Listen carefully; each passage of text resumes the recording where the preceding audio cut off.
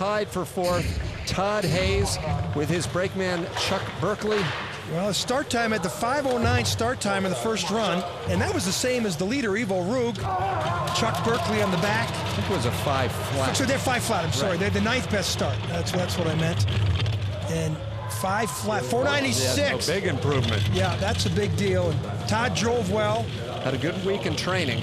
And, you know, he's getting his legs back under him. He's talked about, when he talks about his comeback, he says he's got to get his hands back, and there's an example of his hands came out of that curve too early. The green numbers, the speed in the left will tell it all. 113.6, not bad speed.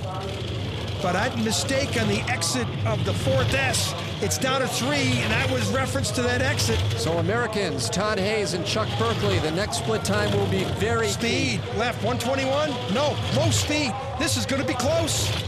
USA #1 to the finish, and they fall back 1 spot, 400ths off the pace, only the 3rd best run of the heat so far.